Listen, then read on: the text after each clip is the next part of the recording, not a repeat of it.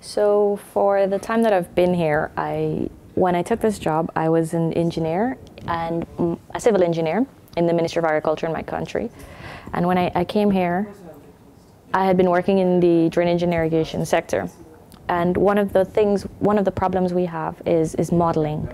We can't do modeling because we don't have ground data. And a lot of the work that we've done here is how to build models, how to get free data from satellites and whatnot, and to make that work.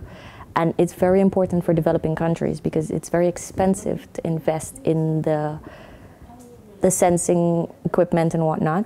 But here you have all this free data floating around in the sky, quite literally. And IHE teaches you how to make the most of that, how to use existing tools, how to build on them, how to improve those tools, to adapt them to the circumstances in your country and your profession. So that's one of the things I think will be very useful for my job. The multicultural environment here, it teaches you a lot of things, but one of my favorite things out of it would be the food.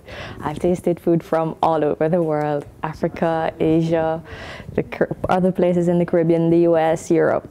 And I found a lot of similarities, some interesting differences, and it's so amazing to find those, that somebody prepares a dish almost exactly like you do at home from a place that's 6,000 miles away, and they've never heard of yours and you've never heard of theirs, but it tastes like almost the same. I live in a student house called, it's Amina Kruzmanstraat, and it's entirely IHE students. So it's a very warm, friendly place. There are a lot of get-togethers. I don't know if you'd call them fights. We love to share, we have to share all these common rooms when it comes to the group work.